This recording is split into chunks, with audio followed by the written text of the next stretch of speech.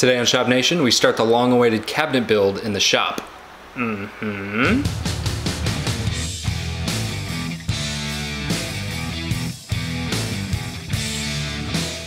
What's up, Shop Nation? Today I am going to go through the process of building the upper cabinets, the first half. This is going to be a build series, which starts with the upper cabinets and finishes with the lower. So if you want to check it out, subscribe.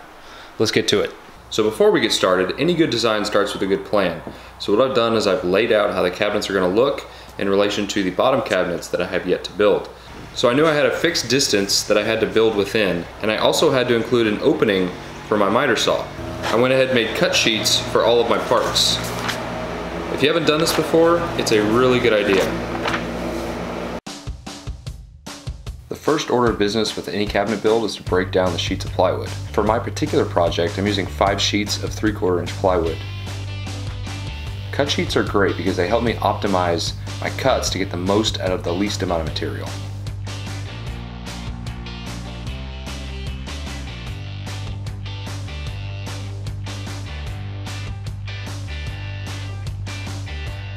My crosscut sled being 21 inches deep really helped make quick work of most of the pieces. Larger pieces require a different method, so I'm using a crosscut guide.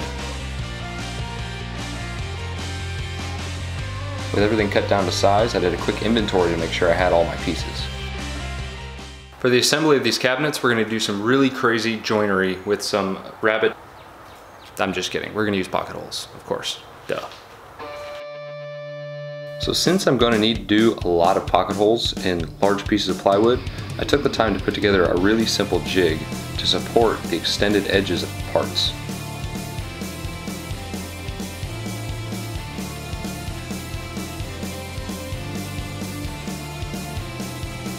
Then it was really just a matter of adding all the pocket holes prior to assembly.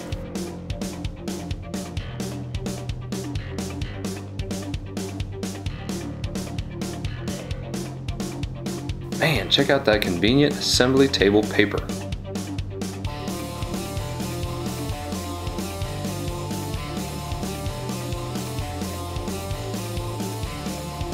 Putting these cabinet bodies together is pretty straightforward. Glue at all the joints and pocket hole screws holding them together. Bob Vila would not be proud.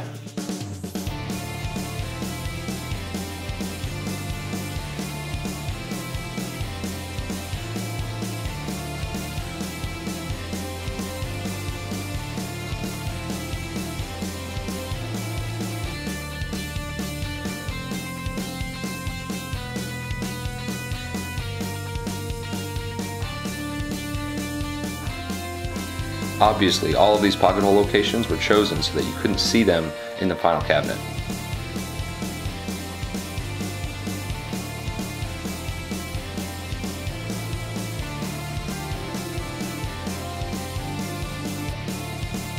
This offset on the bottom piece is to mount the face frame, which we'll tackle later.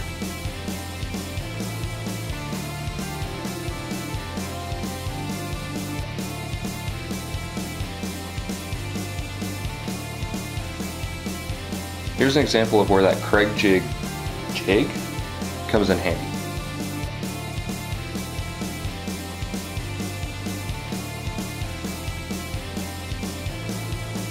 I'm measuring in 3/4 of an inch to install the cabinet back.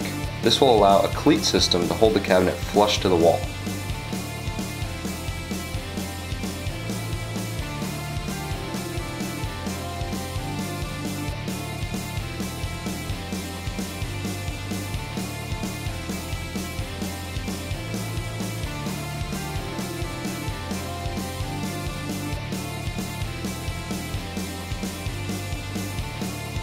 Alright, all of the carcasses are done. All that's left to add is the cleats so we can get them mounted.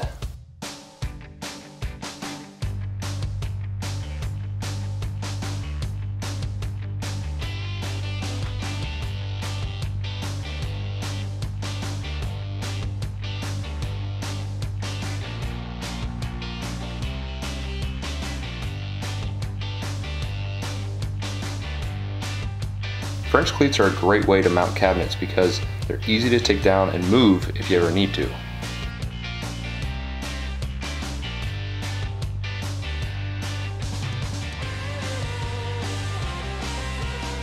Did someone say lumber storage? Holy crap. I've got to get all of that out of the way to make room for installation.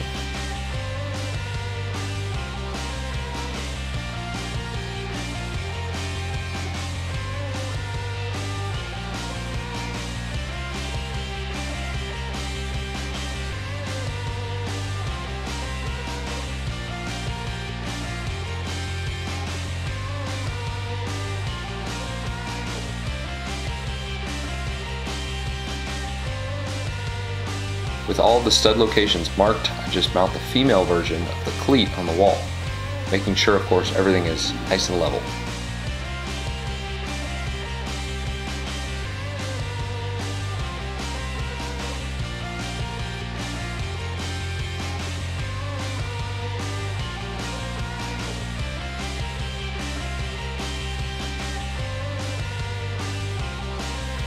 The one downside to cleats is sometimes the cabinet sits a little funky, throwing off your measurement. After adjusting the female cleat on the wall, second try goes much better.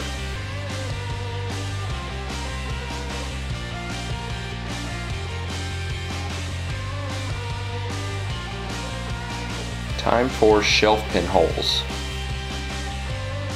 It obviously may have been better to do this before, but whatever. You basically just use the jig to kind of inchworm up the side, creating consistent hole spacing for pins later.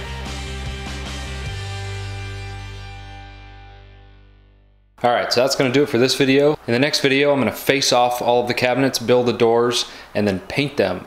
But I'm not really sure what color to paint them, so if you have ideas, let me know. I'm thinking a dark gray, nothing too crazy.